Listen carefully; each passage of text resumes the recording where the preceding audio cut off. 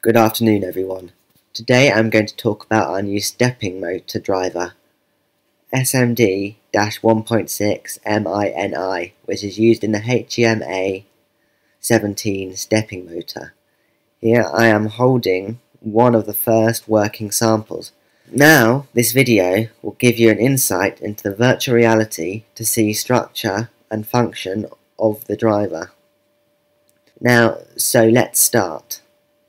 As I said, SMD-1.6mini is of a small size. It is attracted to the FL42 STH47 stepping motor's backside. Its outstanding characteristic is high protection level, IP65, where 6 is particles for confinement. It is totally protected from dust. 5 is water jets protection. Water, which might be coming from any direction, should not have negative effect on the driver. In addition to the driver, the package also includes port, which is wrapped in a hermetic package. 8mm cable gland is located on the side where control and power wires come out. Rubber gasket is located on the port side where driver is located. Ports are used in SMD-1.6mini driver or of a D-sub DE-9 driver type.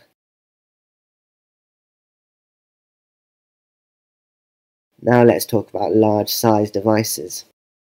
On a flange, the size of a motor and a driver are the same, 42mm. The length of the motor and control panel is the same, 110mm. If we set up a port, then the overall length without wires would account for 185mm. The length of the motor's shaft is 24mm and diameter is 5mm. Overall weight of the construction is 480 grams. Now let's move on to the technical characteristics. Power supply voltage varies between 9 to 55 volts of constant stable current. Step shattering regimes: 1 to 1, no shattering; 1 to 2, 1 to 4, 1 to 8, 1 to 16, 1 to 32, 1 to 64, 1 to 128, and 1 to 256. Regulated holding current is shown in percent.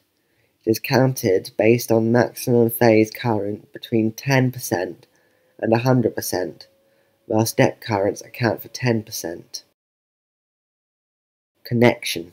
Let's have a look at the driver's port. Driver is connected to pins 1 and 5. Pin 1 is connected to negative power supply. Pin 5 is connected to positive. Pin 3, interface output control. Pin 4, input signal for display mode and functioning parameter setting. Pin 6 and 7, step negative output signal. Pins 8 and 9, direction negative output signal. Pin 2 is error output signal. Getting ready to start. We'll need power to supply for driver. We are using the 24 volt one, and tack switch to start indication regime and function parameter settings. Now we supply power to the driver. Green light status will be on. Let's opening settings and have a look at our set parameters. Looking at the table shown will help understand the settings. If you want to switch to the review mode, press the tack switch. Red light status will flash once to let us know about step shattering. The number of the following green light flashes status will indicate step shattering regime. If there were 8 flashes, shattering will account for 1 to 256. When the red light flashes twice, it indicates holding current. The number green light flashes indicates adjust current.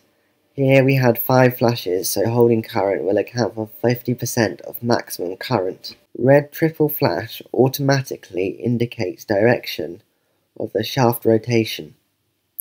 When working with regular drivers that have access to phase wires to change shaft direction rotation, you just need to swap the phase wires. In this driver, if connection wires are not available, we can choose to use direction inversion to change the direction. If the green light flashes once, it means rotation direction has no inversion. From the clamper's shoulders side, it will be the clockwise direction.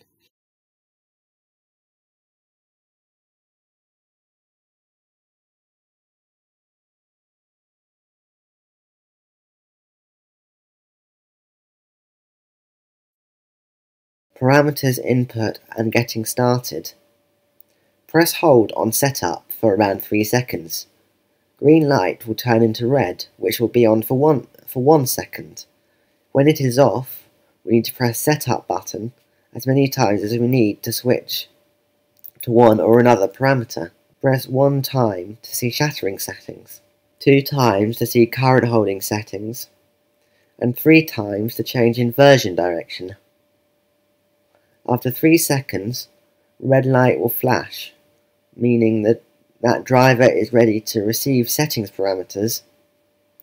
Then we should immediately press setup as many times as needed to input required value. After this, we release the button and wait for driver to automatically exit input value mode. The red light will flash and then will turn to permanent green light. In order to change another parameter, we need to enter the whole procedure again. For example, let's change shattering size from 1 to 2. Press hold and set up for 3 seconds. Release the button. When the light is not on, we will press and release the button once so we get to shattering parameter settings. Wait for approval, which will be a red light flash. To input shattering 1 to 2, we need to press setup button twice. Then we wait for automatic exit from parameters input. We will need step and direction signals for driver to function with the help of the external controller. Step signals can be received from square wave pulses generator.